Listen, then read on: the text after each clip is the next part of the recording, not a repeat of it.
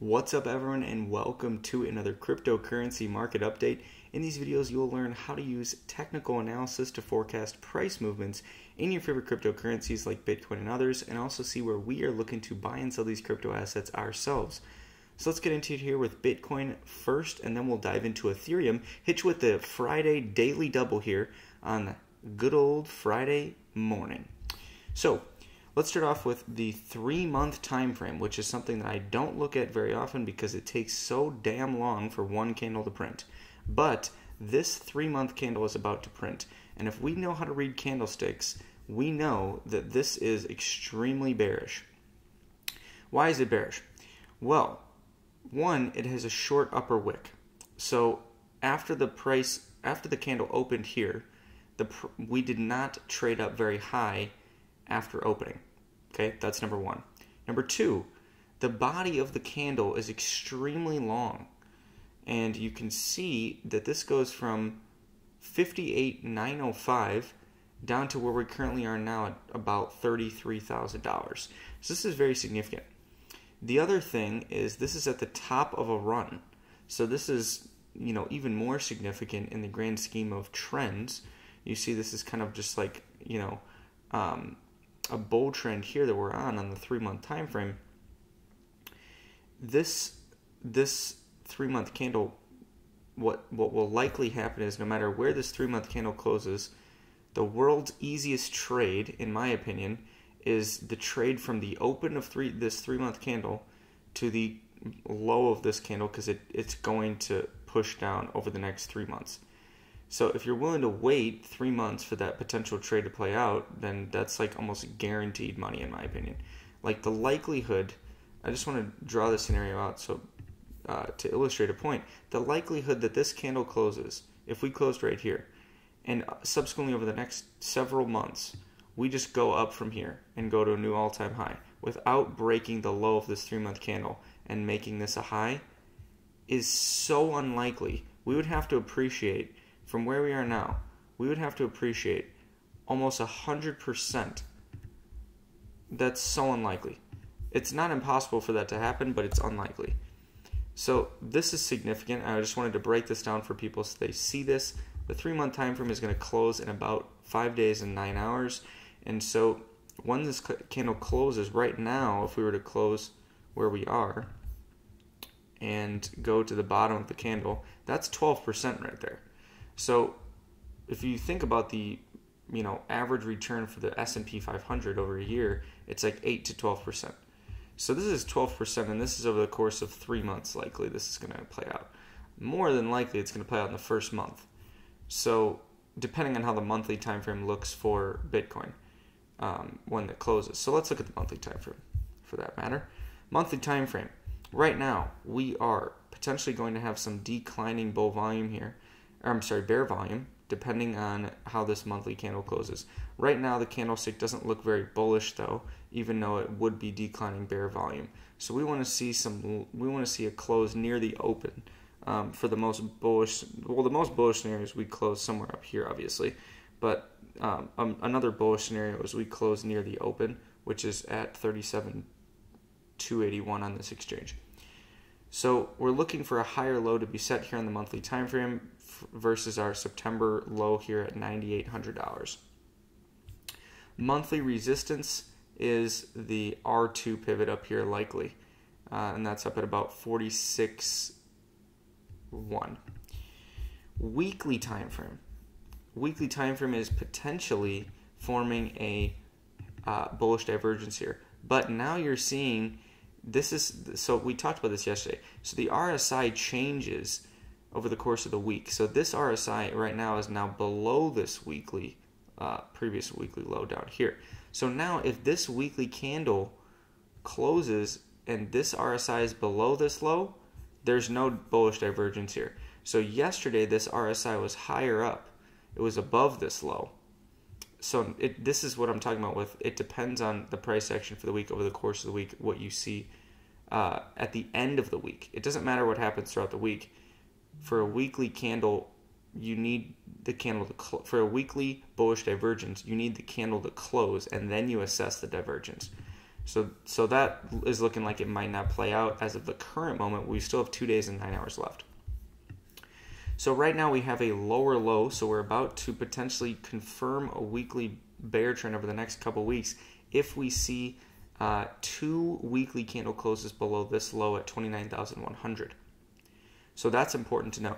The other thing is we're going to be watching the volume closely to see if we end up with increasing bear volume or increasing bull volume or declining bear volume.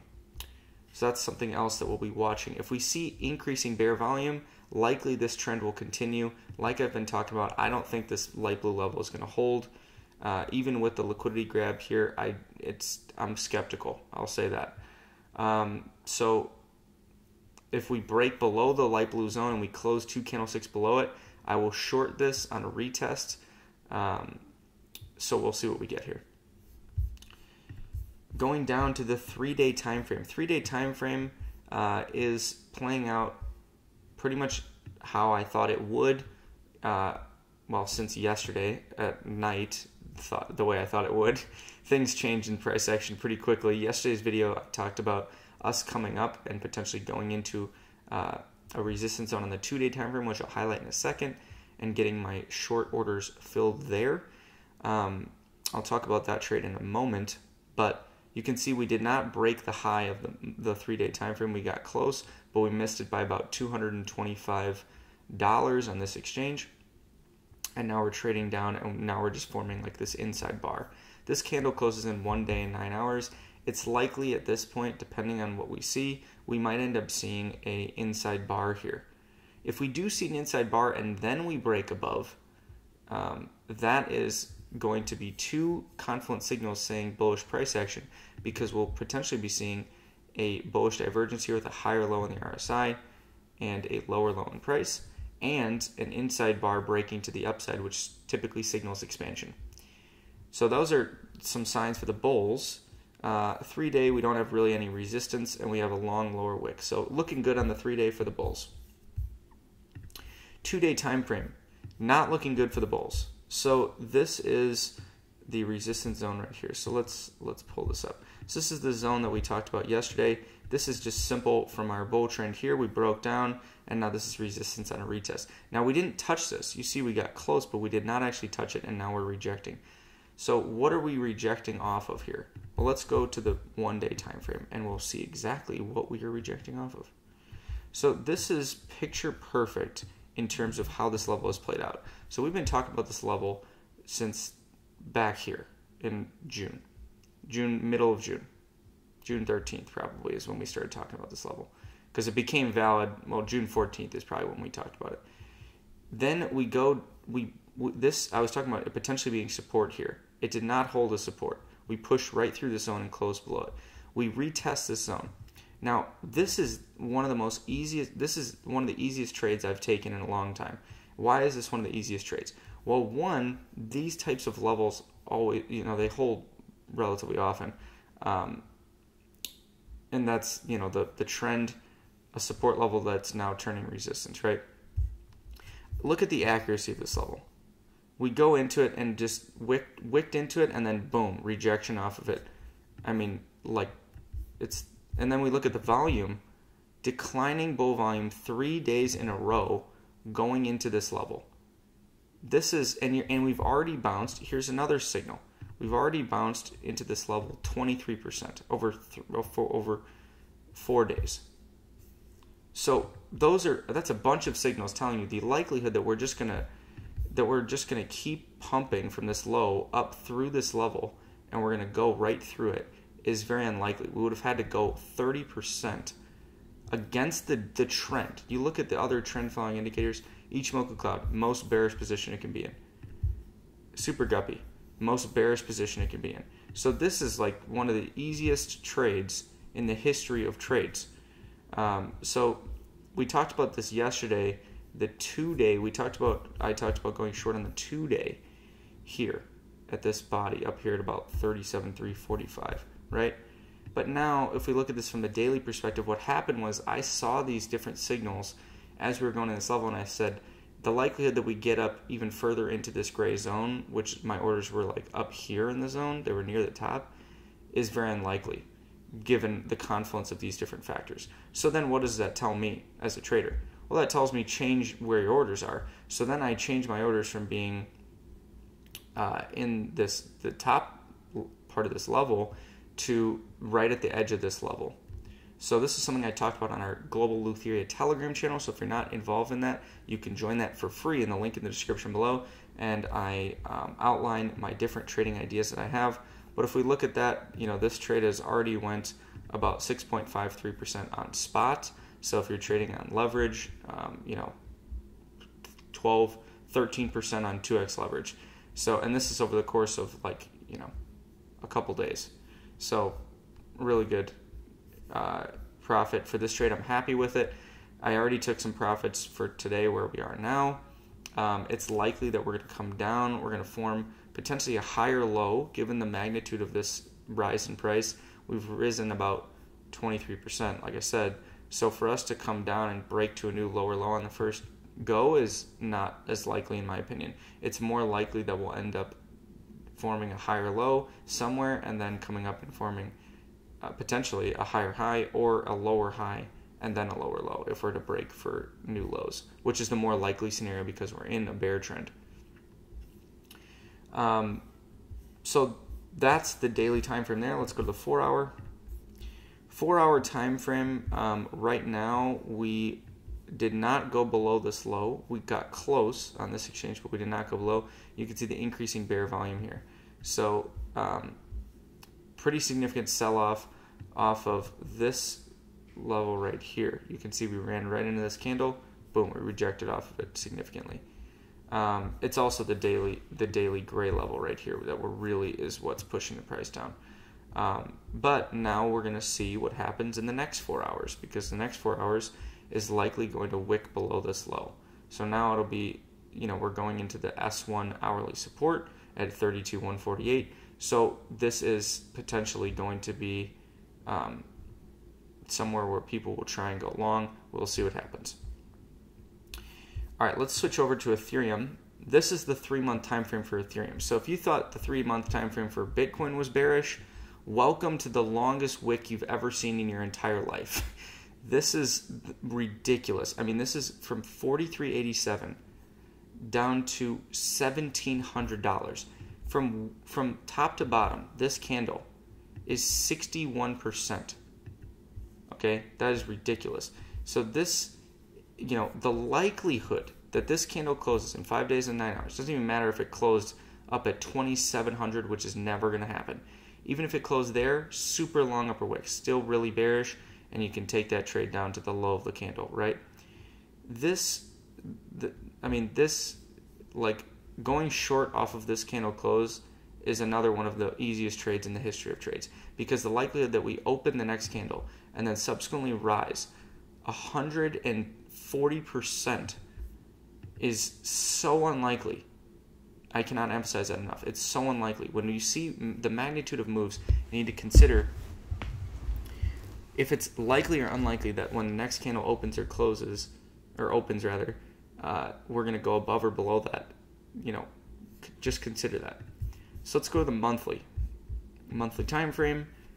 So right now we have this candlestick right here, which is pretty significant in the sense of we came up, we formed a high, low, higher high, and now we're doing a lower low. So it's just kind of chopped here because of this candlestick, this big one. So if this monthly candle closes like this, where it is, I'd expect further downside, and the 3-month time frame by itself is going to push for further downside. So then it's a matter of, okay, where are we going to bounce from? Well, if we pull up the pivots, we can see that we could use the R3 pivot here at 1648 as a potential support, because resistance to support, you could go with that. The R2 down here at 1200, that's another one. So that's our closest to on that time frame. Now if we look at the weekly, we've come up right here. We had a bull trend, came up high, then we made a lower low, but we just wicked below the low. We did not actually come up here. We did not actually form a low because we didn't break the highs of this candle, this candle, this candle, or this candle. So we just kept going down. So now we're going down again. Now, this blue level, this is still the first test of this technically, because this doesn't count as a bounce because it didn't actually form a low here.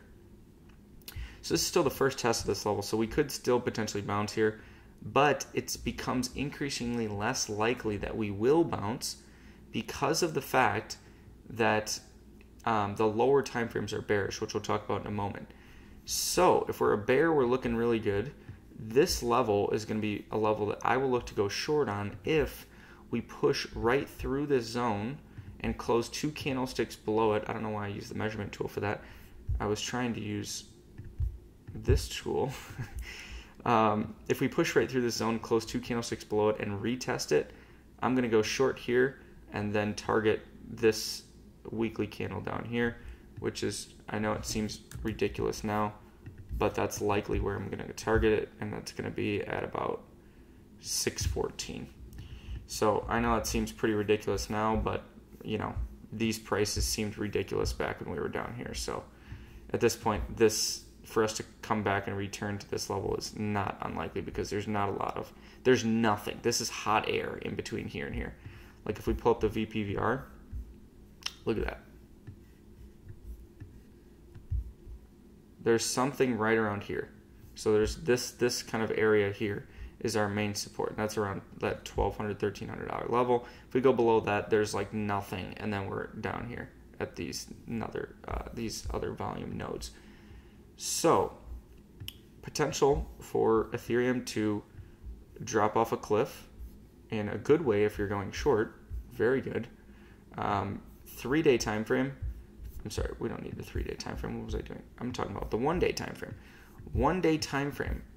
And let's get rid of this because this is supposed to be just on the hourly. So when we're looking at this on a 1-day perspective here, there's a couple things. So there's really 2 levels here, and we haven't covered Ethereum in a while, so let's talk about the 2 daily resistance and support levels. Here's our daily resistance, this red level. This is when we had our bear trend here. Very simple. High, low, lower high, lower low. Okay? We retest this level right here. We wick into it by about $5 right here, and we reject off of it. Okay? Let's look at things like the Ichimoku cloud. Ichimoku cloud is setting up to be in the most bearish scenario.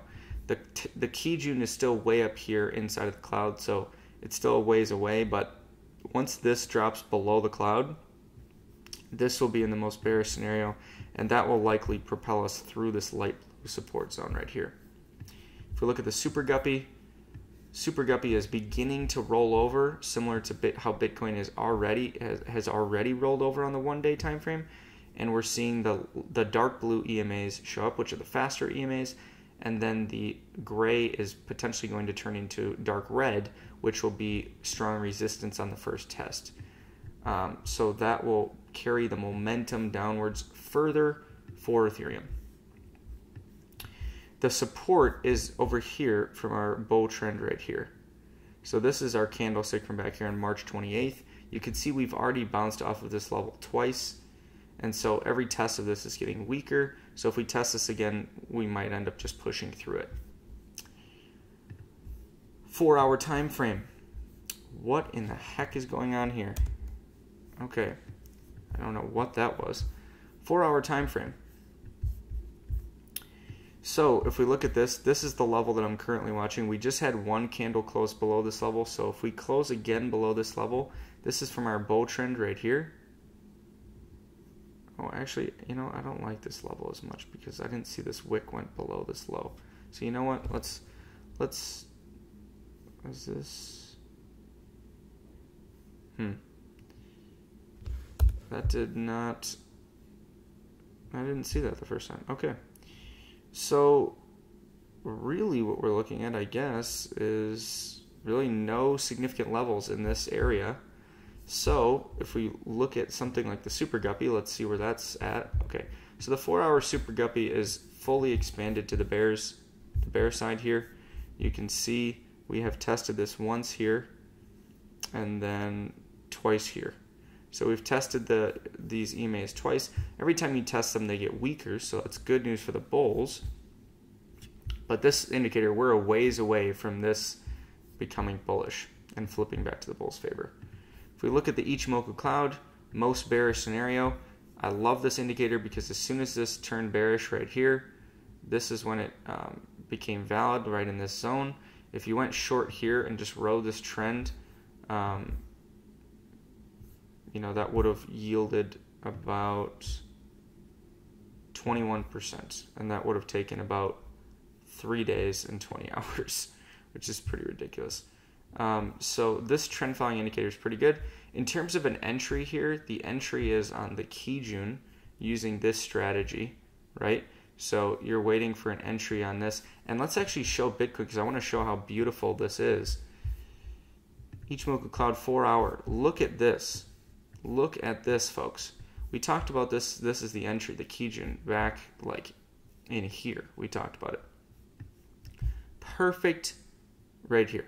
Absolutely perfect. We tested it once, we tested it twice, but we didn't go through it. I mean, if we zoom in on this, you can see the accuracy of this is just, it doesn't get more accurate than this. Look at this. The bodies of these candles are right at this level, and then boom, rejection down.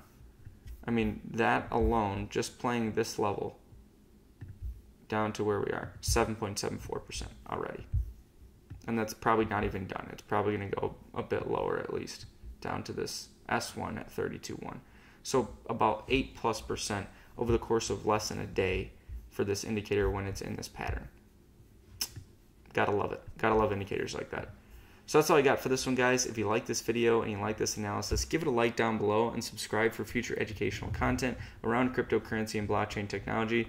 And if you haven't already, check out the Global Leutheria Telegram channel. The link for that is in the description below as well. You can join that, and really one of the nice things about this is you're going to be able to collaborate and learn with people from around the world. So we have community members from over 13 different countries already, and that number is growing each week. So definitely check it out. It's free to join, and you'll be able to participate in live community chats each Sunday. You'll be able to ask different questions and get your questions answered in just the day-to-day regular chat. And you can, you know, take advantage of all the different resources we have in there, like trading ideas that I have, as well as different projects that we find, and a bunch of other stuff as well. So check it out. And until tomorrow, onward and upward.